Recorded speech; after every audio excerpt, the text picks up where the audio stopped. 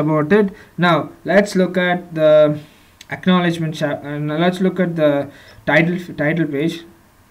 Let's look at the title page. I'll just give you guys an overview. If you guys want to if you guys want to have this template, I'll put a copy of this template in the repository. You can have a look. I'll just comment this out and put them in a repository, and also put a sample title page for you guys to look at, and a sample abstract page and everything, so that if you guys want to mimic exactly what I'm doing, you can do that. Okay, and for the acknowledgement, for the abstract, let's go with the title.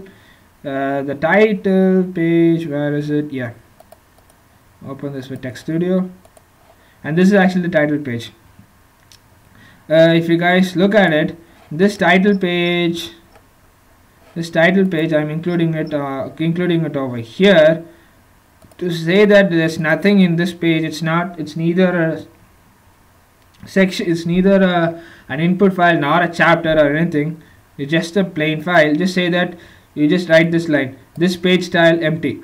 Thereby you indicate to the compiler that okay, this page has no particular styling whatsoever. It's not a chapter nor an input or anything, just plain file. And then what you do is that you just write this command begin center and this environment, begin center environment, and you close it with the end center environment, and between that, okay, give some space, and then you write begin large and end large, and within that you write the title. And what you do is, what I've done is that I used the # uppercase command, and within I used text bf and wrote the title of the thesis, and then afterwards I gave a vertical spacing of 0.5 centimeters, small spacing of 0.5 centimeters. Okay, and then I've written within uppercasing, within this same uppercasing, I've written given a line break, and then I've written a roll of dust in the general circulation, which becomes the subtitle.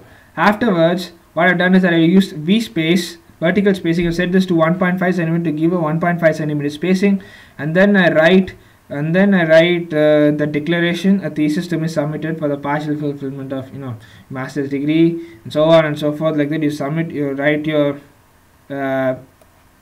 casing, you write a declaration, and I want this and for my thesis I wanted this declaration to be in boldface as well as italics. So I use text IT and text BF in sandwich in one inside the other, like an inception thing, if you guys remember what I mean. Okay, I did that, and then so it comes like this. If you guys want this to be in some kind of a gothic like format, it's also possible, but you just have to search about a bit. This was more than sufficient for me, so I was okay with that. Next, what you can do is that if you want, since all of then you can write your, I just wrote my name, and then this bike is over here, my name is over here, the guided by is over here, my guide's name is over here, and and to give this spacing, what I use this command vfill. It's like hfill.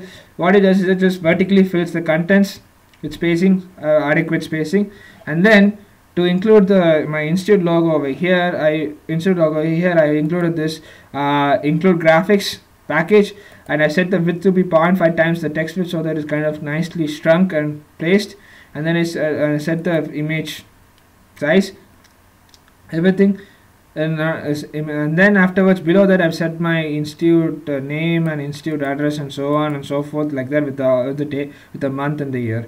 And what I've done is that to give some spacing, I use vspace command and vfill command to set the spacing, so that so that this entire page gets aligned properly. Now the thing to be aware over here is that if you want, you can draw lines over here and rules lines over here. That's also possible.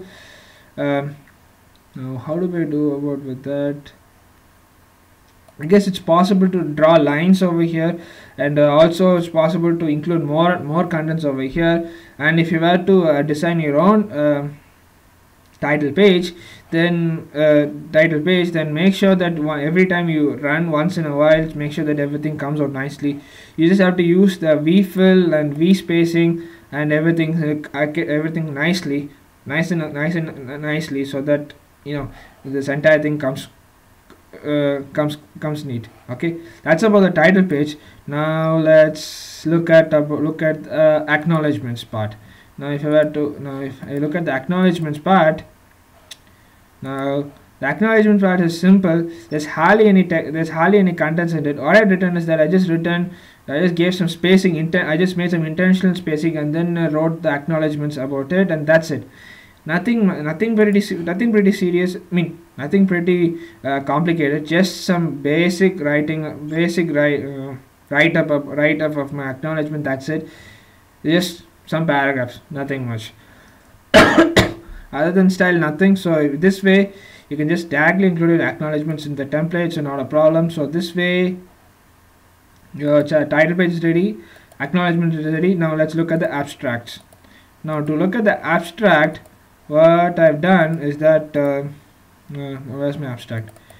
I've taken this file over here, and this abstract, just like acknowledgement, it does not have any big modification.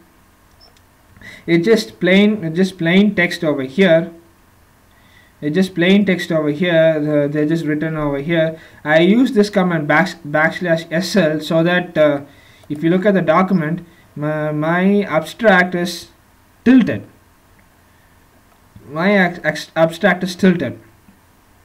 Okay, the reason is because I've used this command sl.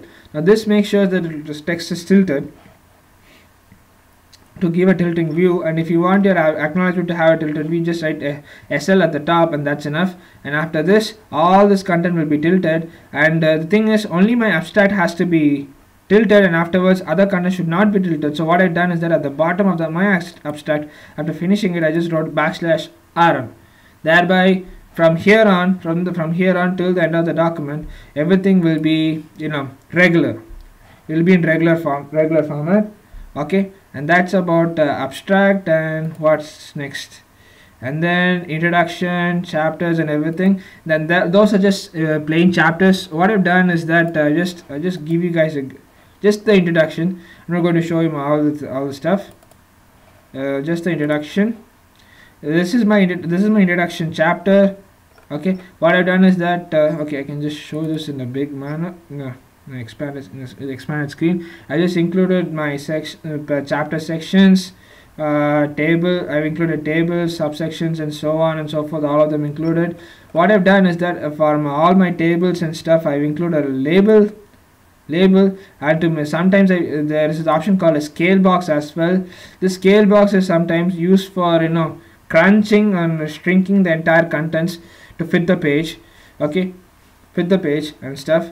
And this becomes really useful if you have very large images or very large tables that you can't fit it inside the page, and they're getting truncated and all.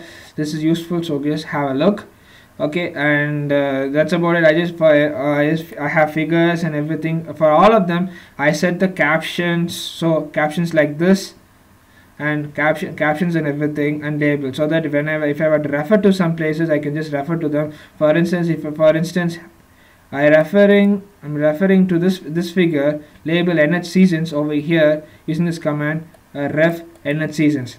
NH seasons is actually the label name or the key or label for this figure. I'm referring it over here like that, and this way it all goes smooth and sound. You can just go on and go about with that. Okay, and if you go about with that, not a big deal, and that's how the introduction chapter looks like. Similarly, if you want to place multiple images, it's also possible. I'll just give you guys one quick look at one of the chapters so that you guys get an idea of what's going on. Just a look. Okay, I'm not going to show you guys over there. To have what I've done here is that I've used mini pages over here for mini pages and F box over here for making multiple images for making multiple images. And what I've done here is I use the subfigure option. I've used the subfloat option over here to place images.